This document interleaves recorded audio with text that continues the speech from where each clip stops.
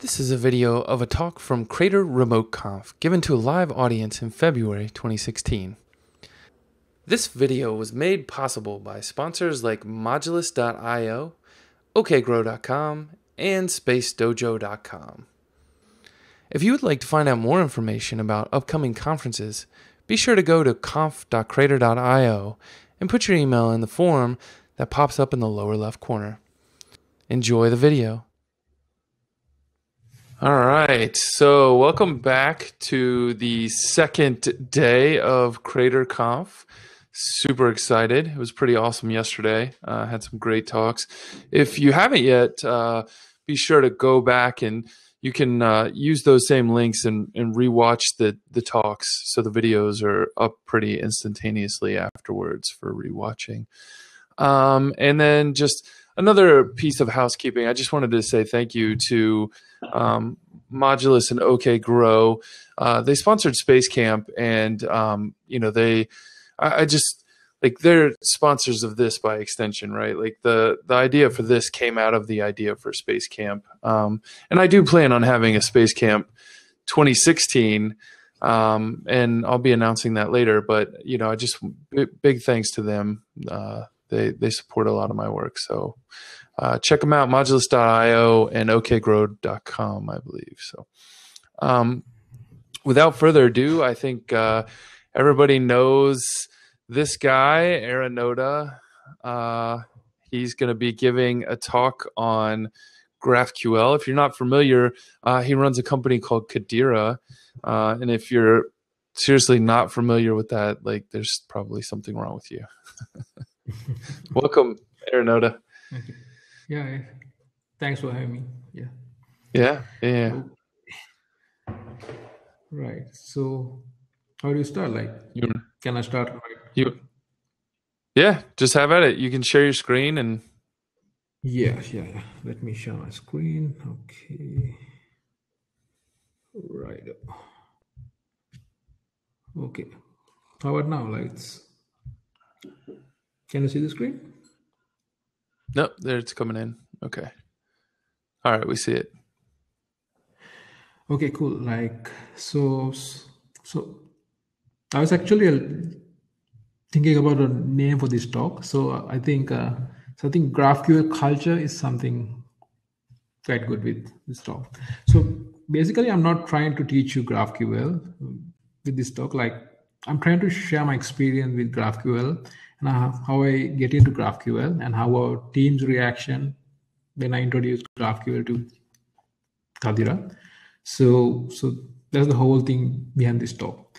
And then our experience sharing. And then at the end, I'm talking about reactive GraphQL. So that's something that MDG is working on right now. So let's get started. Okay. Right. So, okay, I already talked about that. So this is something I shared around 7 months back. So actually, this is when Facebook released the GraphQL spec, and then I shared on Krater, say React GraphQL seems like an overly complex solution. So this is me talking, right? And then because at the time I really don't like GraphQL because I think that's because it's just a spec. So there was no tutorial or kind of thing. And then Slav actually asking me, so can you elaborate? Why you say like that? And actually, I gave some answers as well. So you can check this link. I actually just search Google GraphQL Krater, and then you can see the screen. And the reason that I hate GraphQL back then, as I said earlier, because there was no good tutorial. I think that's the reason. And at the time, MDG is looking at GraphQL as well. So they are really interested about GraphQL, and now we really know what MDG is doing with GraphQL. So that's the thing. Okay, then so sometimes back I started like that, but I really don't know how. So when it happens, I think it's when the GraphQL actually they release this GraphQL.js library, Facebook. I think that's the same time they announced Relay as well.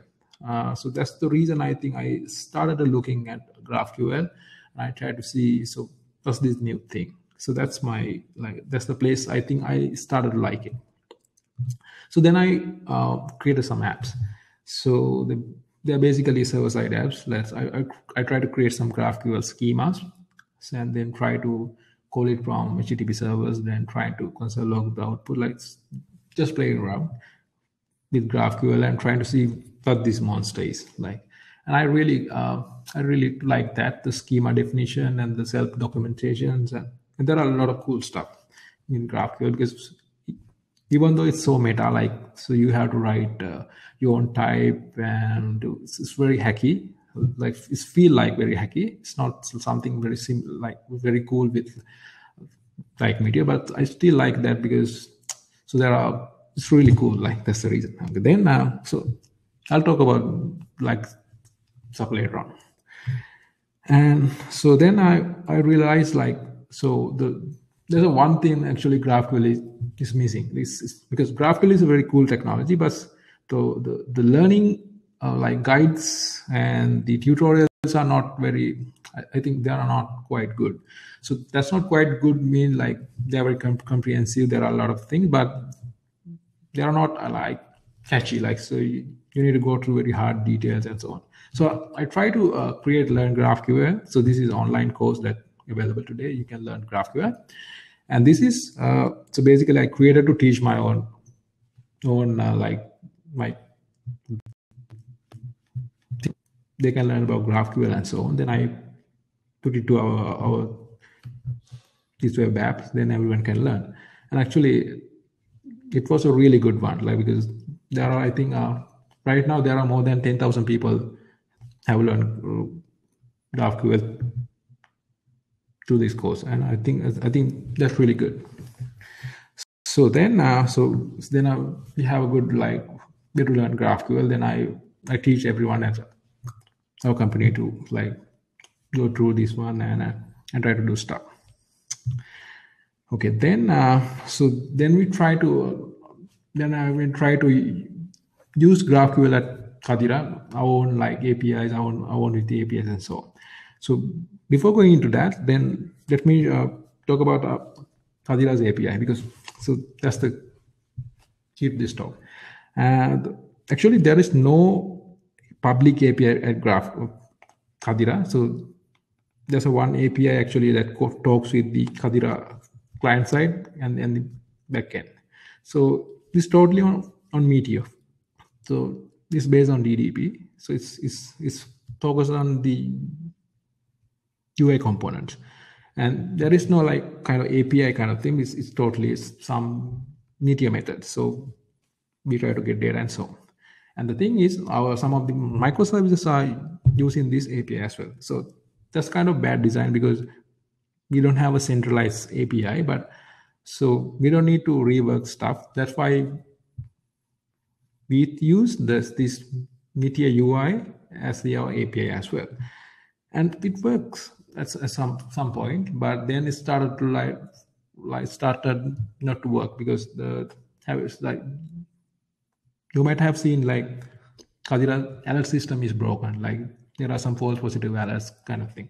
So that's because of this. Like, when our service going down, the UI app is going down, our whole other stack also going down, because that's not something actually we need to have. Then we are thinking about way to like use some alternative. So that's the time actually we actually work with GraphQL and then trying to mix that with our API. So let's see how we do that.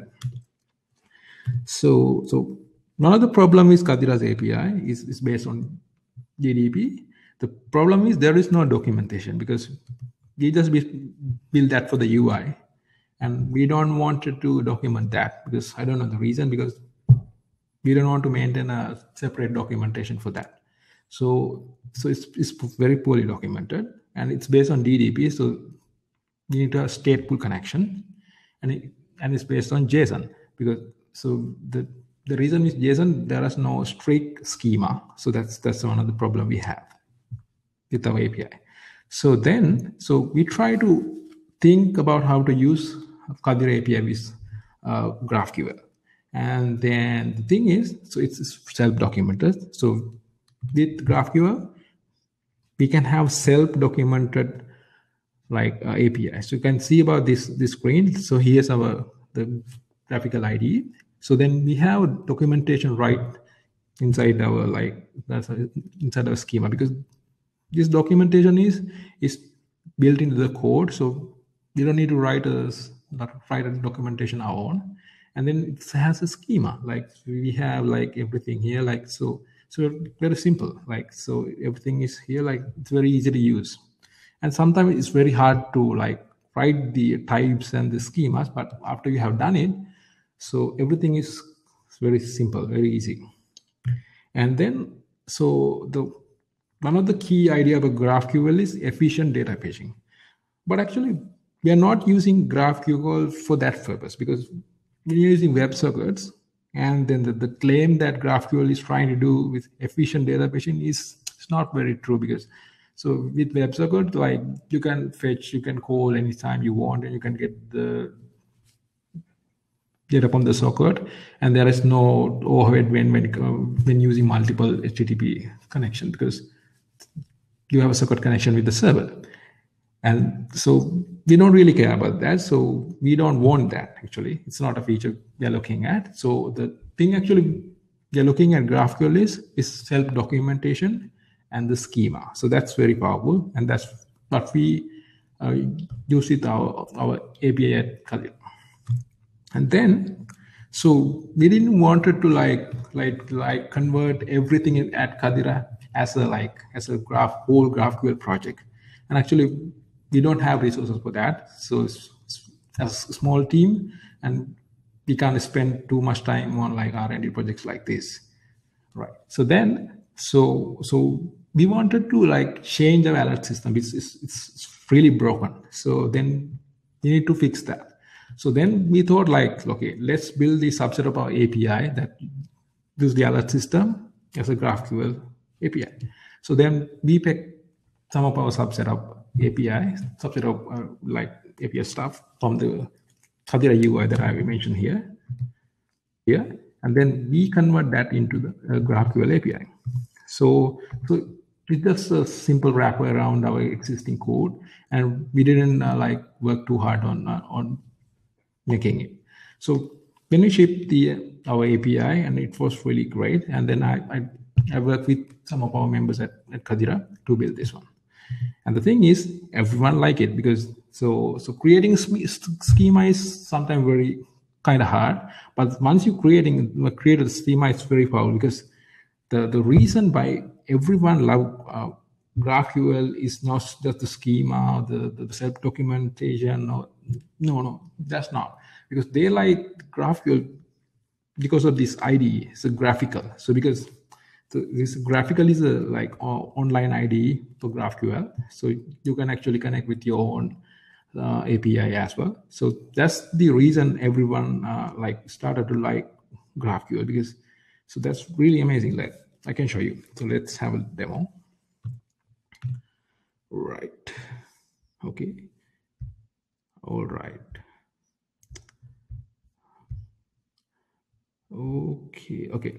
Okay. Now we had like Kalira. So don't try to go this URL, right? Because you can't even though it's online, you can access that.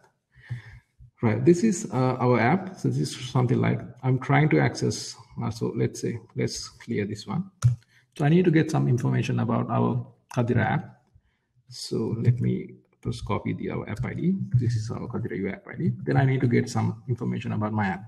So there's a schema. There's a field called meteor app info. And put the app ID. It's auto completing, right? And then I need to get the release. Okay, release, and just click. Then actually, okay, the reason. So okay, there's something I need to put like. This is something with our API, so you don't need to worry about that. And then I can get the release version of the app. So then I need to get all the packages, and I need to get the name. So you can see, so I can get those stuff as well. Because so in order to get this information, in order to use this API, I didn't want it to look at any documentation. So because it's already there, auto completed, and it's very, very powerful. And let's say let's try something else. let's try get the CPU usage at Kadira. So, okay. So I'm not quite sure. Let's say it's CPU. Like maybe system metric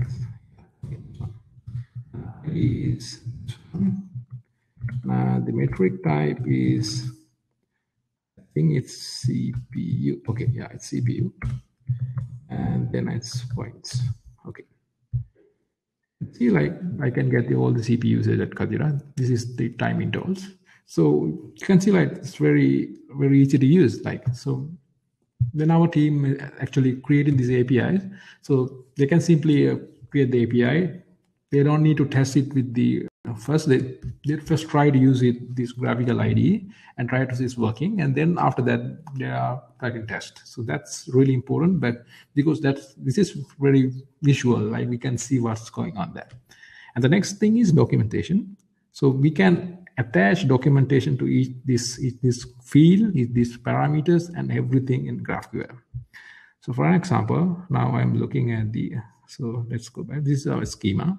So we have a root query called Kadira API, and then go to app info. So it tells what is app info. The app info contains app versions and package versions kind of stuff. And then there are the arguments, app ID, host, start time, and a couple of stuff. And this exclamation mark tells that app ID is required. So everything is there. So I don't need to like read any documentation. It's there. So after we have like go through this graphical ID, then I can copy this query and then I can use it our own app. So that's it. That's the coolest thing, like the development experience in GraphQL, and that's really valuable. Okay, let's come back to the slides. Okay, right. So that's the reason actually we really like GraphQL.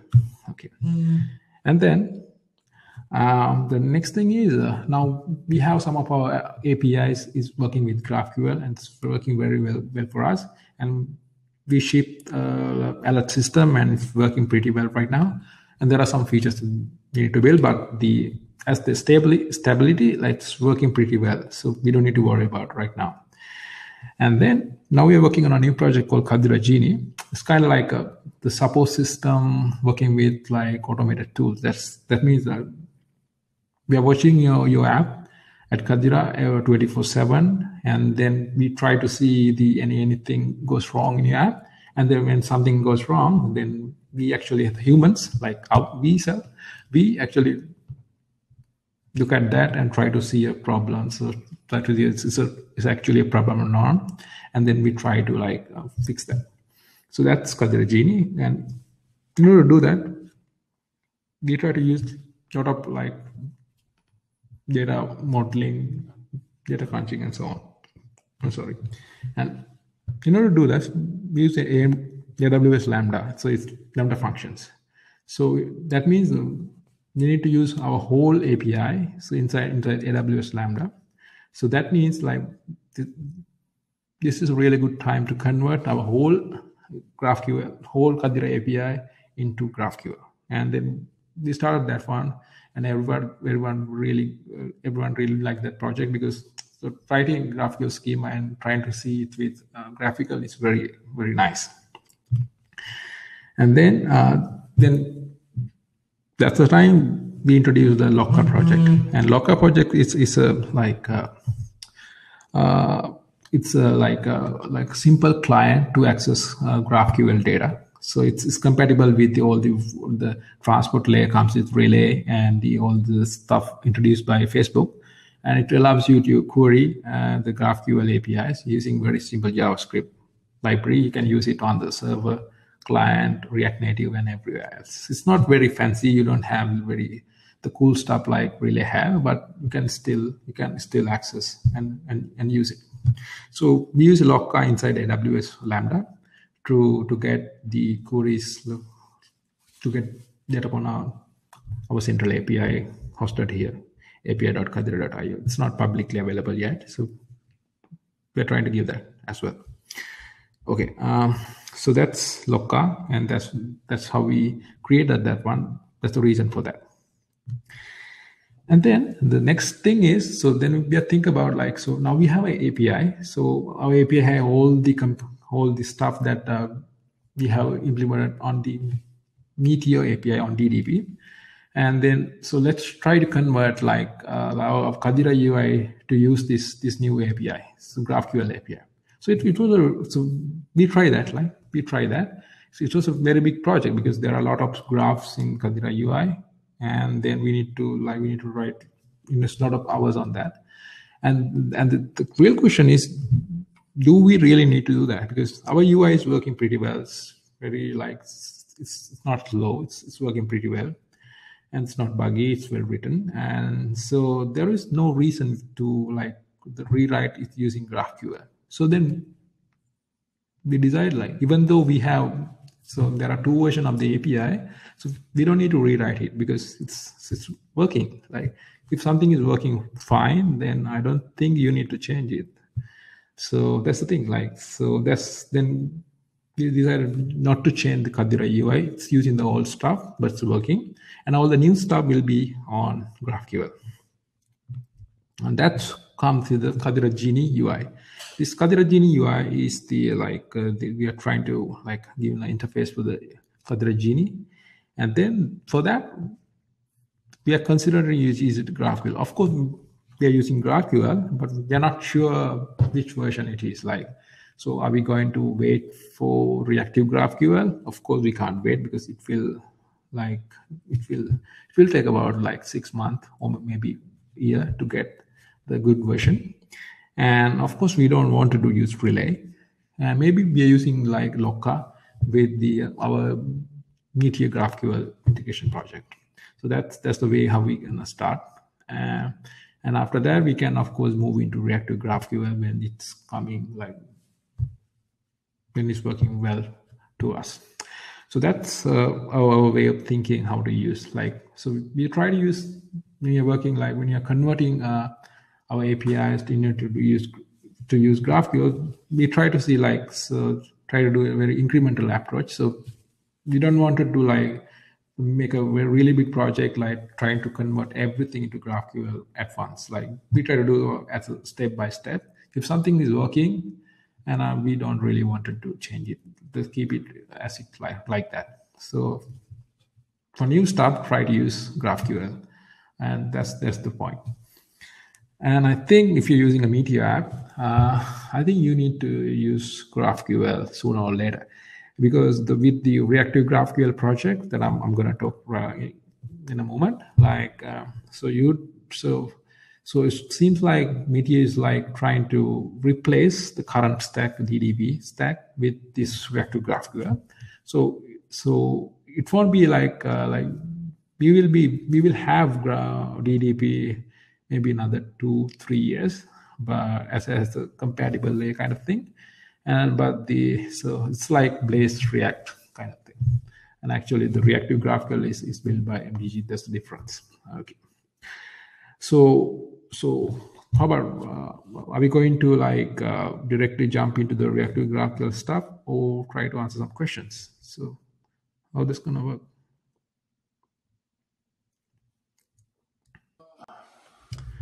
We can do the GraphQL stuff if you want. Okay. And then we can take some questions. questions. We can answer some questions. Okay. Yeah, there's quite a few questions if you want to start with those. I think we can go with some questions and then try to come back into the reactive GraphQL. Okay. So yeah, that sounds good. Ben asked, how does GraphQL interface with the database? Then you have to actually, there is no, so you can actually use any kind of npm module to interact with your database. There is no like restriction on that. So it's, yeah, you can use it any database, any data source you have. But how do you like hook that up to make it work, right? Okay. So shall I show you some example? Yeah, if you want. Yeah, I think let's go to Learn GraphQL. And of course, you gotta share your screen again. Okay, sorry. I closed it. Okay. Okay, right. How about now? Yep. Okay. Okay. Okay. So here's a question using graph. Okay. Okay, this one. All right. So give me a second. I need to log into the this one. Okay. Okay. Right. Okay. Here's an example. Okay, not mutations. Okay, look at this one. So here, we're trying to create a cool authors field. We're trying to get authors in this query, and in order to get that, we need to get a resolve function. Inside this resolve function, we can use any kind of API. Like it doesn't need to be direct database connection. It could be anything. You need to return some data. So here I'm trying to access the authors collection. It's a MongoDB collection, and I'm trying to find some data and make it to array, and I get all the data and return it. Likewise, you can actually use any kind of, maybe it's a REST API, maybe it's a SQL database or anything. So you can use it any kind of data source and simply return it. So that's how GraphQL is. And if you don't really understood this one, try to use this course, and I think you will get an idea how to interact with any kind of data source. Okay, I think it's clear, right?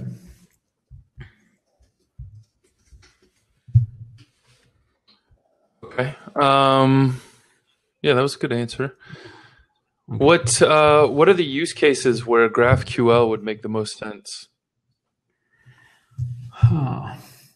So GraphQL, at right now, so GraphQL is good for it's really good for everything. If you need to make get some data from the server, you can actually use GraphQL to create an interface. So like a boundary between your client and the server, and make some interface, and you can get some data. But right now, if you want to do reactive stuff, you want to do the thing that we work with them Meteor. So that's not something you want to do right now, because the reactive version of GraphQL is not available. Even Facebook has released some blog posts about how to do subscription in GraphQL, and it's totally different from the subscription we have today.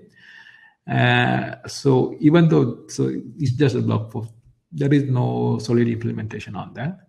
So I think so if you want to get some data and write some stuff to the data, so you can use GraphQL right now. It's really, really good. But if you want to make your application reactive, and you need to wait a bit. So okay. All right. We'll take one from David here. Okay. So I'm gonna change it a little bit. I'm gonna say, you showed us a slide where you said, you posted on Creator and you said this looks overcomplicated and too hard. Like, what was the hardest part for you about learning or actually starting to use GraphQL? Okay, the hardest part for me to the GraphQL query syntax is fine. It's fine. The hardest part is to try to create the schema. So creating a schema is really complex, because so with Meteor, you can simply publish a cursor and it will be available to the client. But in order to use GraphQL, you need to define some type on the server, and it's not simple. You have to do something, and I think that's the kind of barrier we are having right now. And there are some projects you can use, there are some way to use access Mongoose schemas. So the Mongoose is a ORM for MongoDB. So you can use Mongoose schemas.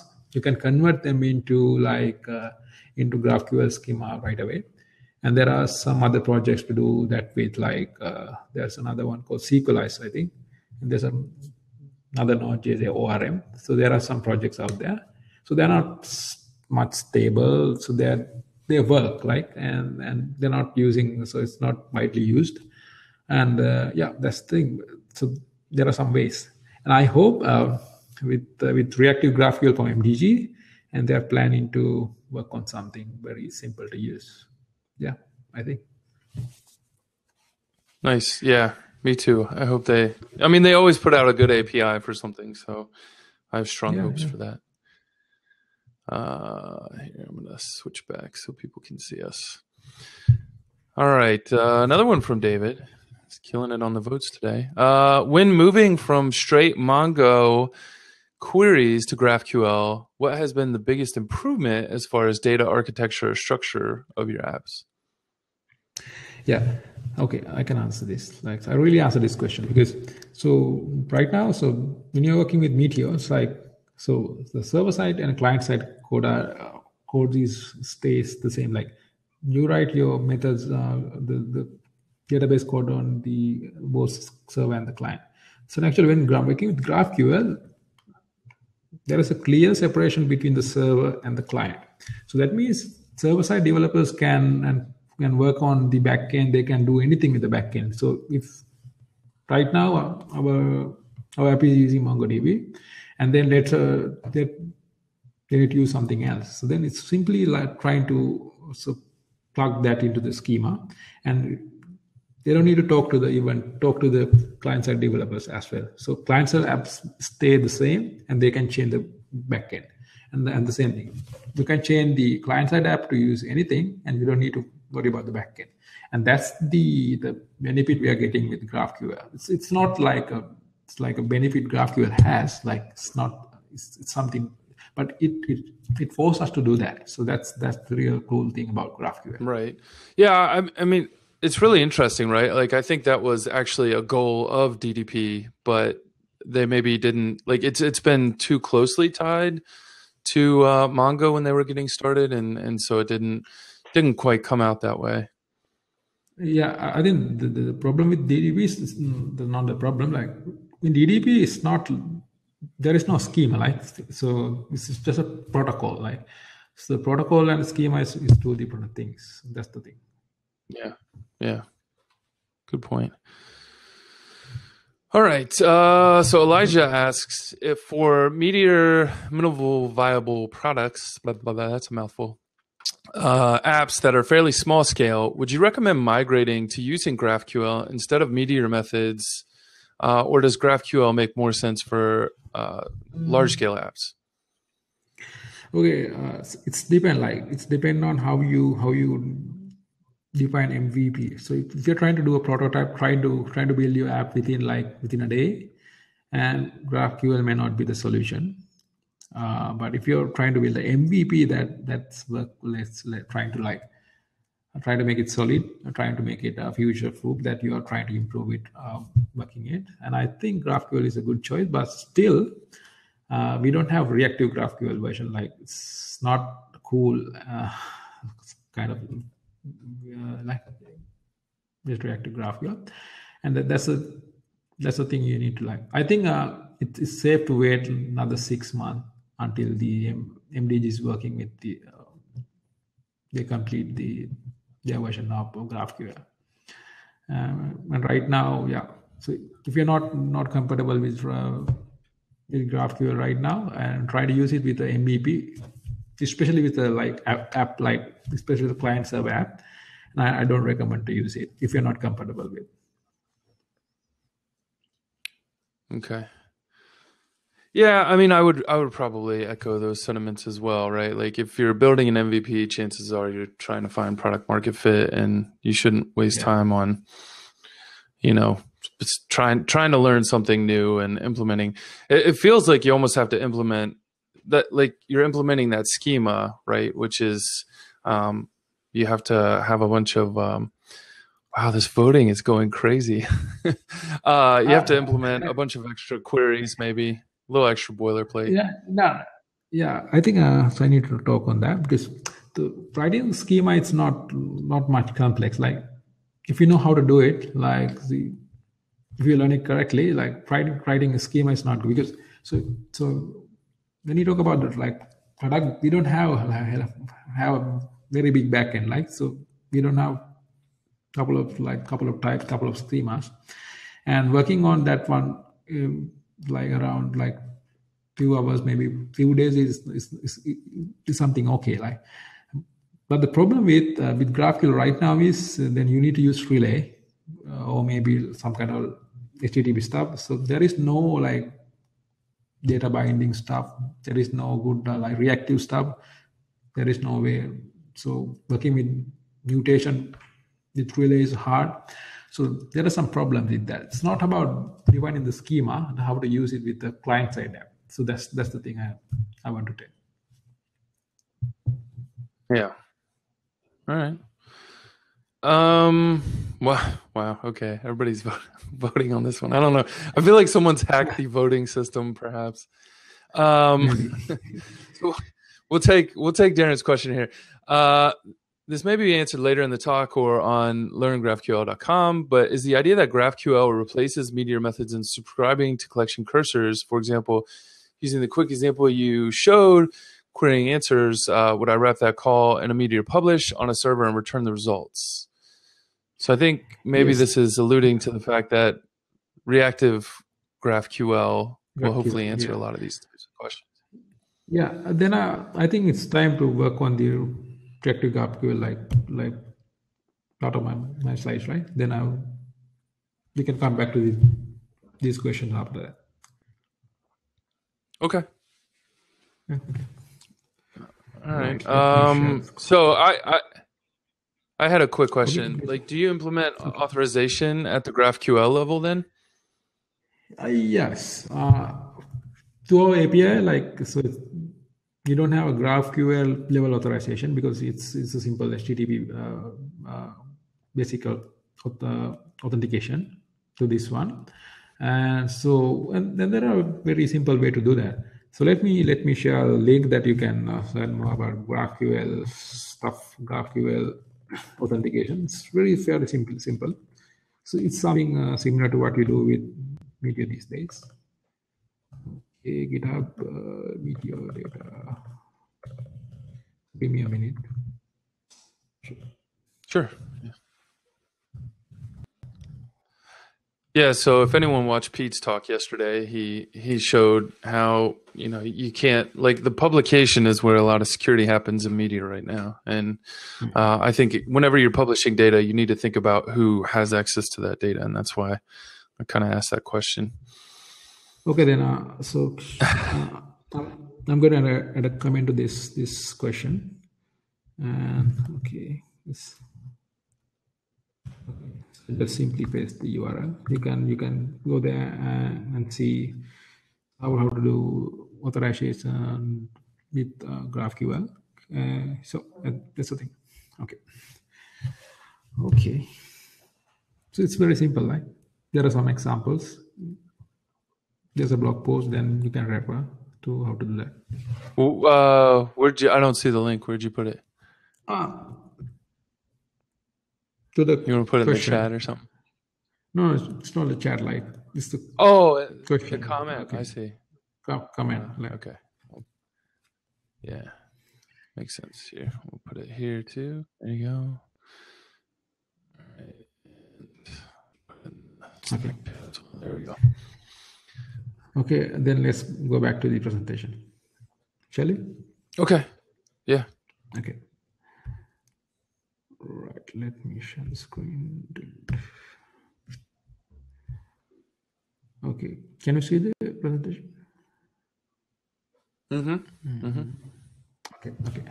So this is reactive GraphQL. So basically the reactive. So let me zoom this bit. Okay, it's not working. Okay. So reactive GraphQL is basically, so here we have two clients, client A and client B, and the client A actually is creating a GraphQL query, and then he actually asks for some data to that query from a server, and let's say it's a simple blog post, and we can get that blog post and see comments. And then another client, and he add a comment, so we call it a mutation, and then that command automatically appeared on this GraphQL in this blog post. Then I don't have to write any code to get that code specifically. So that's reactive GraphQL. That's the version we have right now with Meteor. But with GraphQL, then you can use any kind of data source. You can use like MongoDB, maybe a REST API, maybe a SQL. You can actually use any kind of data source you want, and there is no restriction. So that is reactive graph. It's very powerful, and I wrote a blog post. You can learn more about this, and there's a specification kind of thing on the Meteor data repository, and then you can read about these things very in a detailed manner. So then it's come to deploying the reactive GraphQL server, and it's very interesting. And the thing is, so I'm not going to talk about too much details here. So we have a data, it's called app server. So app server is simply exposing a GraphQL schema. So it may be a simple Node.js application, but there are some special drivers that you need to access to, you need to use to get data. And actually, you can use all your own data source as well. Then you need to do some simple things to tell some notification, do some stuff. That's very simple. Like it's not like writing a driver to the Meteor right now. In order to create a database driver to Meteor right now, it's a very complex stuff, and we really hard to do. But writing a database driver to this reactive GraphQL thing is very simple. So that's the cool thing about this app server. So it's simply stateless. Like that means you can simply scale this app server without worrying about interconnection and so on. So this is really simple. And there's another server we call it invalidation server. This server actually it's kind of like a document tracker. So it keeps track of the current version of the document and so on. And then that version is already available on the client as well. So that means client actually asking the invalidation server every time. So is the version of the document updated or not? Is that the same? If that invalidation server say your document has been updated, and then I can fetch that document again from the my app server. So that's how things happen. So there is no cache inside your application server. That means the caching right now with Meteor, all the data available on every client on your app is cached on your server as well. But with this one, you don't need to make a cache. You don't need to have a merge box kind of thing. So it's totally the client driven stuff. It's very cool. And the cool thing is this invalidation service is you don't really need to care about this as well. So let's say, when you're developing this one, so you can have an in-memory version of invalidation server. So that means that comes with the Meteor tool. And when you're deploying this one, actually Galaxy can offer a hosted version of invalidation server. So that means you don't need to worry about this invalidation server anymore. And then the thing is, you need to work is just create your schemas. So scaling the reactive GraphQL apps will be very simple. So that's a very cool thing to see. Right. This is the stuff, like the whole stuff with the reactive GraphQL. I just copied this diagram from the MDG's spec. So here we have there are few parts. So the red and the green area is the server side part, and this blue and the orange part is the client side part. So they're using a relay as well. So they're using internal relay to do some caching, storage, and kind of thing, on the client side.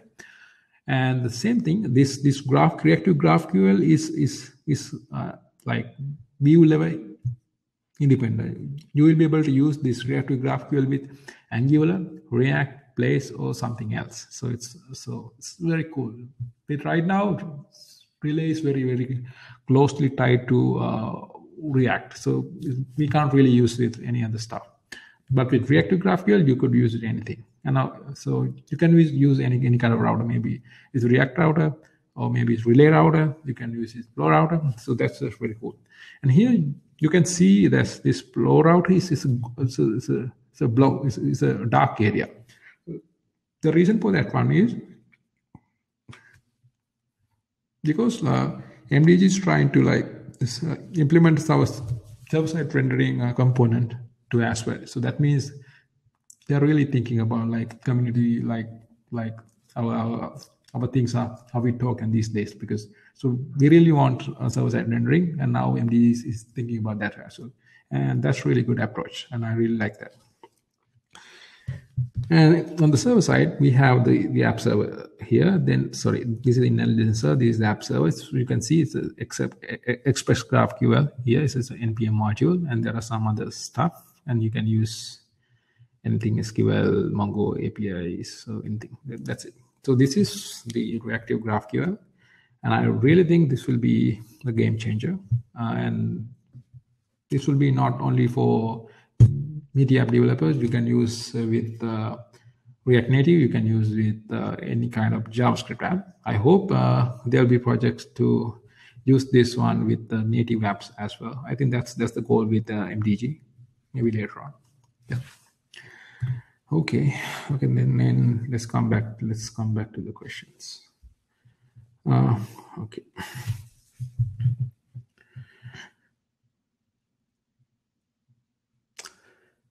Can you hear questions? There we go. My mic was muted. All right. So what kind of, Valdis asked, what kind of infrastructure is recommended for optimal GraphQL performance? Infrastructure. I think, so end of the day, the GraphQL is simply a Node server. So if you can host Node.js on apps on, I think, nearly anywhere. So there is no recommended kind of infrastructure. So you can host anywhere. Yeah. And I mean, the interesting thing is you see people like Mongoose or RethinkDB like implementing GraphQL so that it'll work like out of the box. Like you'll be able to use Mongo or something like that, right? Yeah, I think about RethinkDB, I think that's not going to happen. So they, I think they try to they wanted to use they want to expose their API to the client apps. So that means you don't want to work with the server side. You can simply connect your client apps with the RethinkDB databases, and then they was thinking to use GraphQL, but then they later realized GraphQL is too simple for them. They have much complex stuff to do. The API wise, so RethinkDB is very, very complex with the API. I mean, not complex. Complex is another word. They have a lot of features, and then GraphQL is not an API for that one. So I think they won't work with that to implement GraphQL support baked into the RethinkDB. All right. So Pete Corey, hacker extraordinaire, asked, from my limited knowledge of GraphQL, I'm worried about opening up the door to creating really inefficient queries, repeated n+1 queries, etc. Is that a real problem, or are there ways of dealing with that? What do you mean by inefficient queries? So, okay. So based on what I saw, you showed you're writing the resolver, right? The schema part of it. Okay. So I would imagine that's really on the developer to maybe be careful, right?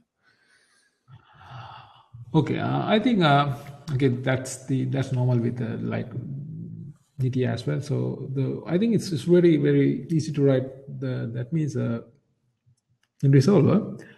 Okay, I think Peter sharing some example on the chat. Let's wait. Okay, where each auth is another query. Got it. Okay. That means he's trying to. Okay. That means nesting. With nesting. Yeah. I think so. that's the thing. Actually, we need to have like some kind of database driver to do implement caching and some other stuff. And there's a project called data loader from Facebook, and that do some caching stuff. And of course, this is where actually application performance monitoring comes in. And actually, we can tell you some stuff and how to show you that rather tool is actually not working well, and then you can optimize. And then the cool thing is MDG is working trying to like implement like performance API direct into the reactive GraphQL. Then you can actually see what are the problems in your queries, and then you can simply fix that. And you don't need to use Kadira for that. And maybe we will have some tools, but then it will be available into the reactive GraphQL as well. I think that's the answer right now, I think. Okay. All right. So Robert asks, do you know of any bad parts of GraphQL? Tell us all the mud, the dirt.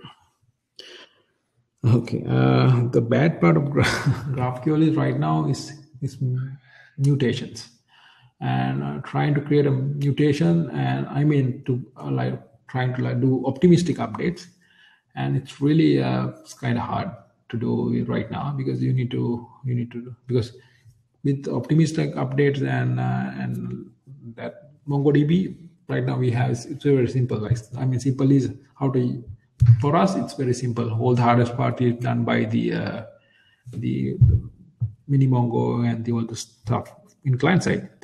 And with mutations with GraphQL is with optimistic updates, and that's kind of not very cool.